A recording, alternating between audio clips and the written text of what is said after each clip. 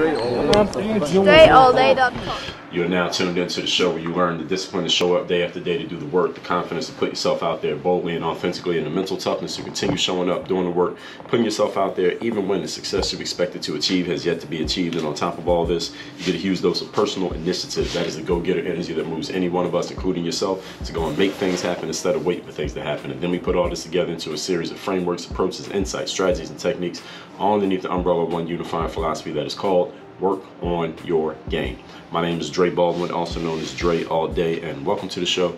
And today's topic is, we're going into part 2 of 2. I'm telling you the garbage that you need to unlearn that you were taught in school that none of the teachers are going to tell you that you need to unlearn, because that would, undermine their own credibility. So I already gave you the intro to this in yesterday's masterclass. So if you didn't hear yesterday's, just go back one episode to wherever you're listening to this, go back to the previous episode and listen to that to make sure that you know where we're coming from here and you have an idea of where we're going. So let's get right into it. Actually, before I get into it, let me tell you, as I usually do, that I have a daily motivation text I send out free of charge to everyone who's in my text community. Message guaranteed to keep you focused, sharp, and on point. Text me at this number, 305-384-6894, and tomorrow morning when I send it out, if you already missed today's, you'll be getting that daily motivation text. Second, workonyourgameuniversity.com. That is the place where you get some real life education straight from me, straight from my courses. I got 20 plus courses on there, and everything from mindset to business to interpersonal relations to communication skills to leadership. All of that is covered inside of workonyourgameuniversity.com. Go there, see your options. You can be coached by me directly. You get my physical mailings that I send out every single month. Yes, physical, not emails, not PDFs. Physical mailings I send to your physical doorstep every month, twice a month. That is all at, or two mailings per month. I might send them together, but sometimes it'll be individual. That is at workonyourgameuniversity.com. Now let's get right to it. Point number 4, we are picking up where we left off yesterday. The garbage that you learned in school that you need to unlearn. Number 4, learning to the test. Let me explain to you what this is. As we touched on in yesterday's episode, in school, you are given certain information that is all based on the testing that you'll be given. Now, in some ways, it's good to learn to the test if you're trying to play the game. Now, if you're trying to play the game, for example, if you're a student right now in school, you should learn to the test, because the better you learn to the test, the better you'll be able to pass the test. And then when you pass the test, you'll be able to move up to the next grade, get your degree, your diploma, your certification, whatever it is that you're trying to get. The danger in this, the booby trap in learning to the test, is that you have not learned any real life application to what you're doing, and you might only learn to, if you only know how to hustle, then you're not actually learning any real information that is actually applicable in the real world. So if you ever step out of that space where you're learning to the test and you have to actually apply what you allegedly know in the real world, people are going to find out that you're swimming naked. And as the saying goes, we don't find out who's swimming naked until the tide goes out. So you're given certain information in school that's based on the testing that you'll be given. So I want to make sure y'all understand the game here. And once you understand that your teachers and principals and the administrators at your schools either did or are, if you're in school right now, did if you are finished school, they are playing the game as well. And you got to understand this. You are the pawn in the game. You're the pieces on the board. They are the ones controlling the game. Let me explain to you exactly what I mean and how this works. The teachers are the people in charge, right? That's how school is set up. You go to class, there's a teacher in the front of the room, and they are in charge, at least in that classroom during that class period. The principal is the person in charge of the teachers, okay? And they're in charge of you.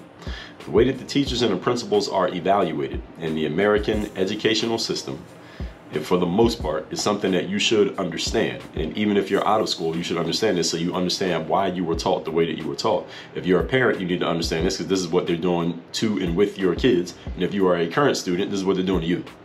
All right, the way that the teachers and principals are evaluated, you got to understand this, because their job is based on looking good in their evaluations. How do teachers and principals get evaluated? They get evaluated not necessarily based on how much students are learning or how much the knowledge of the students has expanded over the course of a school year, because that can often be hard to quantify. So schools, one thing that schools do well is that they figure out a way to measure and quantify the performance of their workers, which is something that you should do in any business that you're in. You should have a way to measure and quantify whether you're doing better or worse. School has a way of doing this, but unfortunately the way that they do it the person who bears the brunt of this, the people who bear the brunt of this faulty process are the students. Okay, so parents out there and current students, pay attention to this. The way that teachers are evaluated is based on how the students are evaluated. How are students evaluated? Students are evaluated based on standardized testing. Now, here's the challenge with standardized testing. All right, human beings are not standardized. All right, each one of us is unique.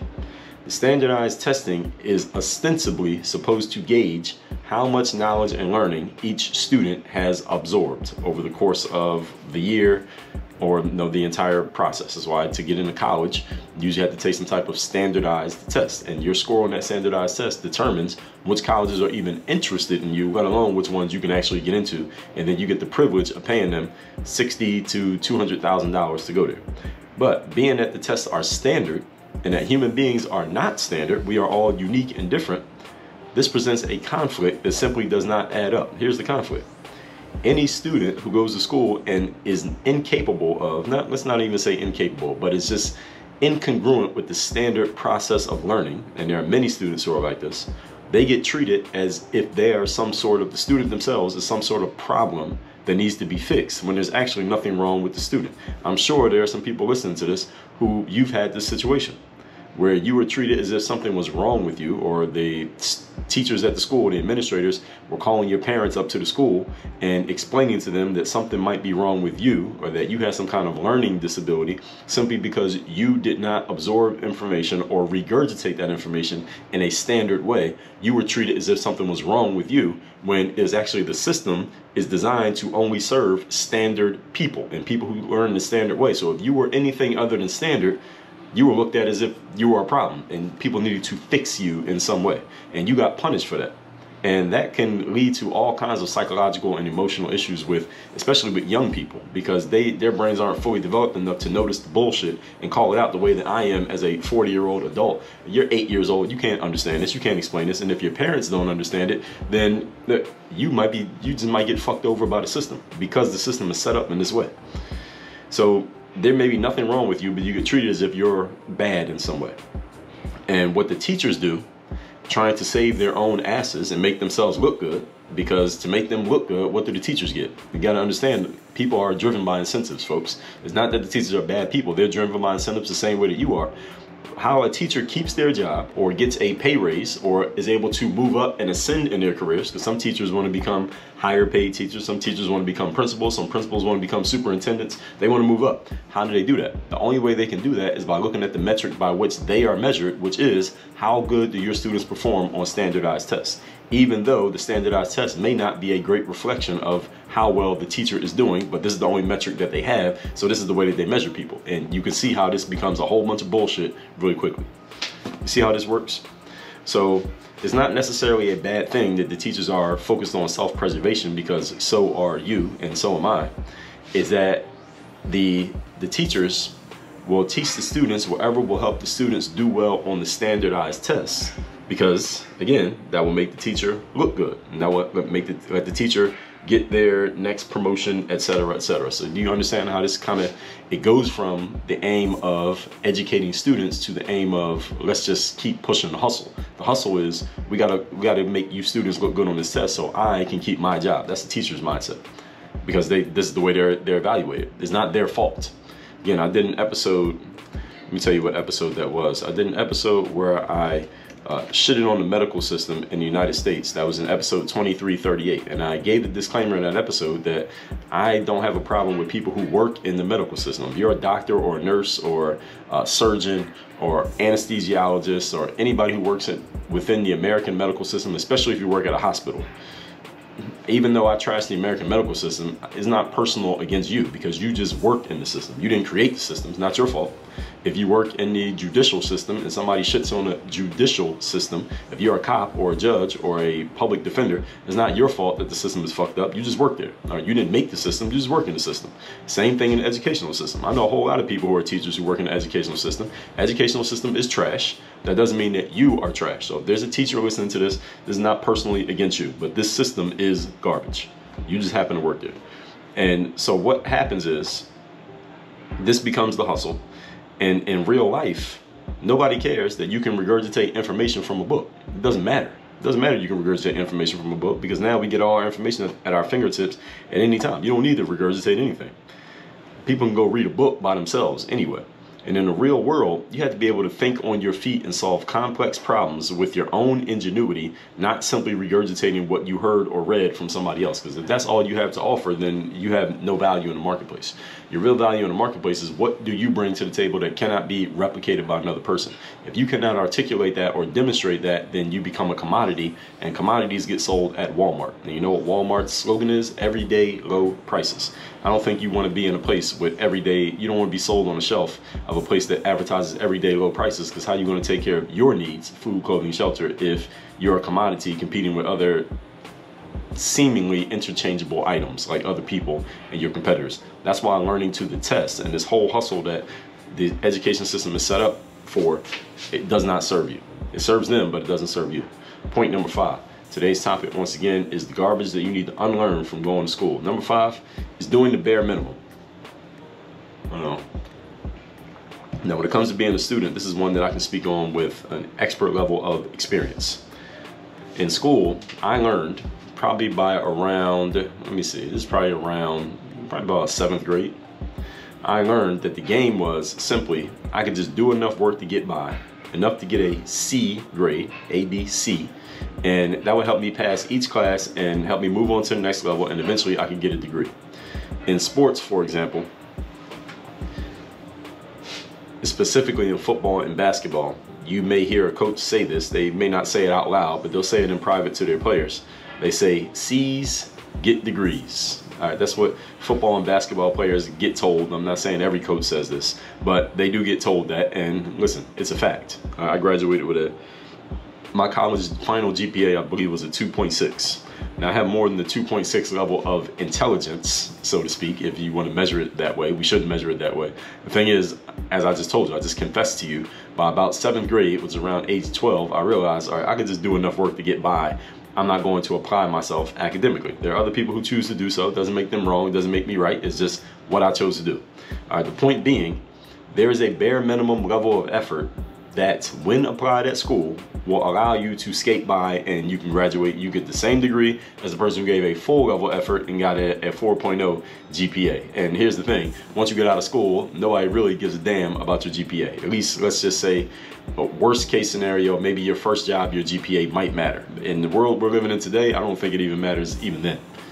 So all that extra effort that you gave can be character building, and it can be habit building.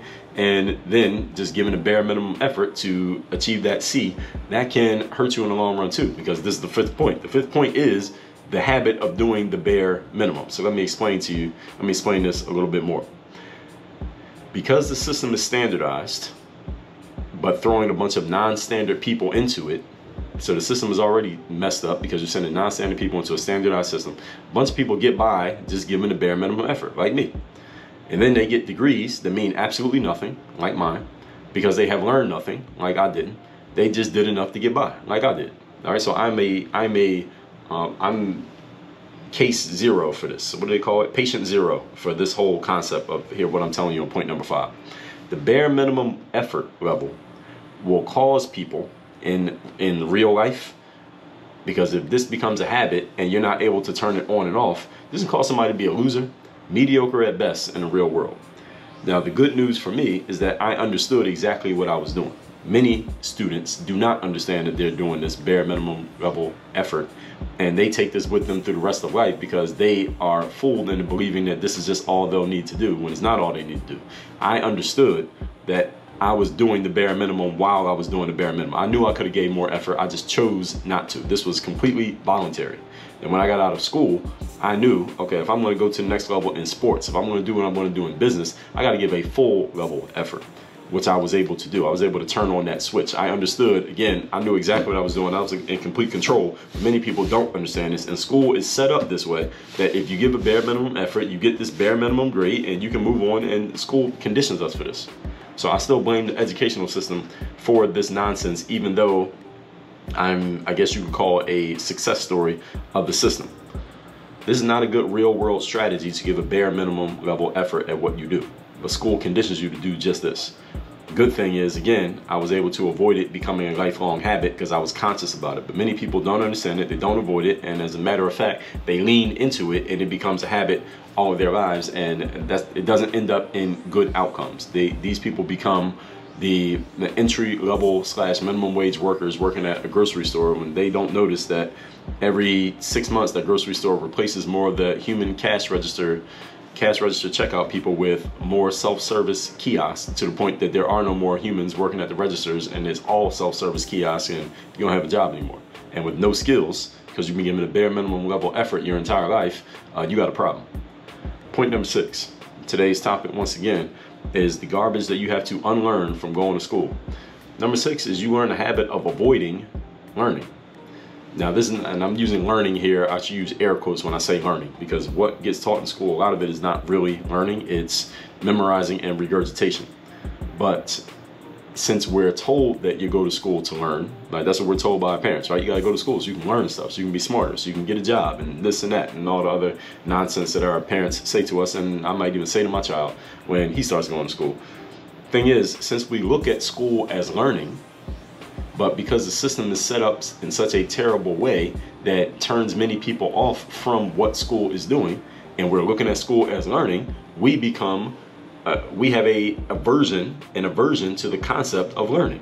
So then when we get out of school and it's time to learn some real stuff and get some real game, like at workonyourgameuniversity.com, people don't want to learn anymore because school conditioned you to hate the concept of learning. Even though the learning that you're being offered in the real world is completely different than that other learning, you have already been conditioned to not want to do it. So then you never take that next step. And again, this is what leads to being a loser, what leads to being mediocre at best in life, because school set you up to fail. This is what the educational system does. Because of all the points mentioned above, many students become disillusioned with the concept of school and in turn the concept of learning. Because of the way that it's presented, especially if the student is marked as a bad student or somehow they're marked as unable to learn simply because they don't fit what the standardized system requires, some students grow into adults who are disillusioned with the concept of knowledge and education. So these are the people who don't read any books, they will not sign up for a course, they will not go to a conference, they will not hire a coach, even though doing these exact things will help them tremendously. They've already been conditioned since they were 5 years old that something was wrong with them when it came to learning. So now they are not interested in anything that sounds like learning. They're not interested in anything that sounds like education. Everybody following what I'm saying here? So they become uninterested in taking courses, investing in themselves, reading books, learning anything for the rest of their lives because their childhood was scarred by the nonsense. So these are just some of the ways. I can go on and on, but I'm going to stop here at point number 6. Some of the ways that school sets us up with garbage that we got to get out of our heads. So let's recap.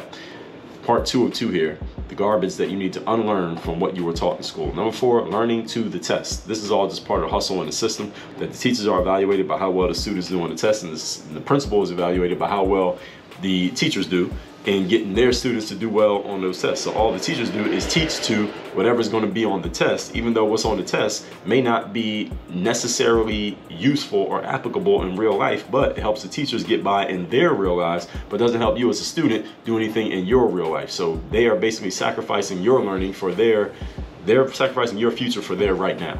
And I'm not saying every teacher does this, but this is the way that the system is set up. Point number 5 is doing the bare minimum.